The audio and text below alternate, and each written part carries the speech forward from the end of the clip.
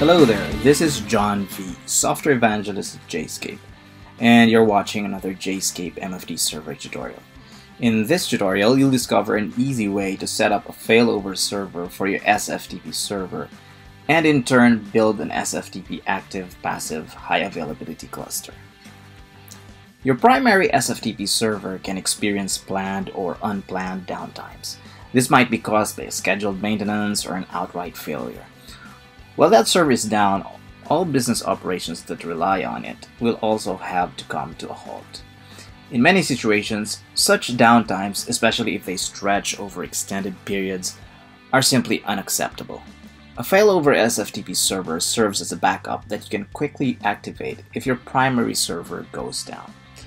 If you have one, you can reduce your downtimes to just a couple of minutes instead of, say, hours or days.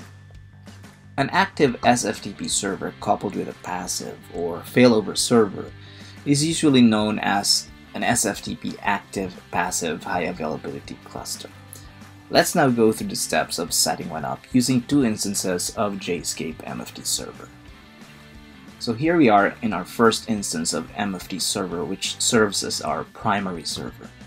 So let's log in and go to the domains. Let's open this domain, and as you can see, we have an SFTP service activated here. So again, this will serve as our primary server.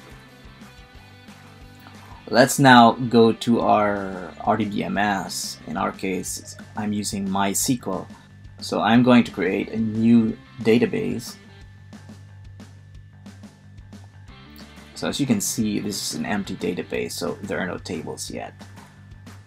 Later on, you'll see how we can populate that database with tables that would later on contain the configuration data for our JSCAPE MFT servers. So you might want to take note of the database name as well as the IP address of this MySQL server, as we'll be using that when we enter the JDBC URL in our JSCAPE MFT Server Manager. So we're back on our JSCAPE MFT Server Manager for the primary server, and we go to Settings, Datastore, and we're going to replace the current JDBC URL, which points to the embedded H2 database that comes in with the default installation of JSCAPE MFT Server. So let's just delete this, and we enter the JDBC URL of the MySQL database that we created earlier, and we enter login credentials for our administrative user on MySQL. So now that we have those, we just click on Create DB, and as you can see, the database is created.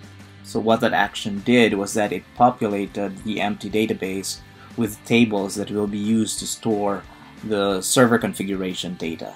So we just click on OK, and then we click on Apply. And now you have two options. You either click on Yes or you click No. For now, we're going to click Yes. What this is going to do is that it will now copy the existing configuration data from our built-in H2 database to that MySQL database that we created earlier. Click Yes, and you'll be logged out. You can simply log back in and then double check if the changes were actually applied. And so everything looks good there. And if we go to our MySQL database and refresh this, you'll see now that our MySQL database that was previously empty now contains tables which belong to JSCAPE MFT Server. So in this time, we're going to our second MFT Server instance, which will serve as our failover server. So we log in, and if you look at the domains module, you'll see that it's empty. There are no domains yet. So this is a freshly installed JSCAPE MFT Server instance. So to populate this with the settings of our primary database, we just go to Settings and Datastore, and again we're going to replace the current JDBC URL with the JDBC URL that we entered earlier in the primary server. So you have to make sure both your primary server and your secondary server should be pointing to the same JDBC URL. That's the key there. And of course, we need to enter the login credentials of our administrative user in our MySQL server.